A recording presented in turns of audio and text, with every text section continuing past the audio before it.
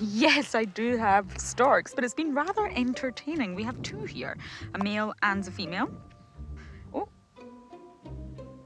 Oh, oh, that's a fish. Oh, panic, no.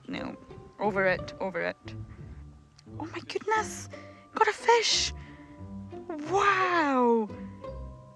Now what are you going to do with it? Run away from your partner and surely you're going to share. Oh.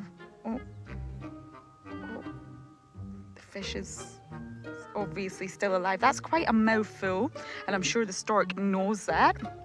That is incredible. He's stabbing it. I've never seen that before. Wow. This stork must really know the power of its own beak. Okay, I think it's dead. He's obviously just making sure.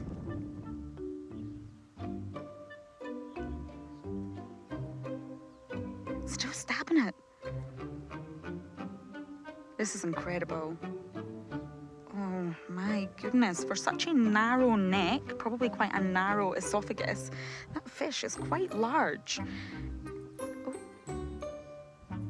And most likely, actually, probably wasn't trying to cut it in half, but he's probably trying to break it, break the bones, break the body, just make it much more palatable. Wow, that did not look entirely comfortable. Well, I hope you're full.